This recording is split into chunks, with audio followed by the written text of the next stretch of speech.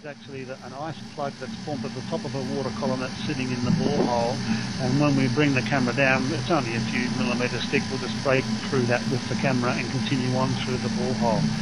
As you can see, really nice, smooth, fairly circular holes. So we've gone down at a reasonably regular rate, and we've got a good borehole that we can actually fit instruments through all the way down to the bottom and then bring them back out.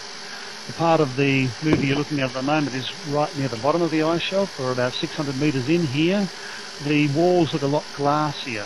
So what we've actually got there is ice that has almost no air bubbles in it whatsoever, and so it's pretty much crystal clear. If you had a piece of that in your hand, you could see quite clearly through it.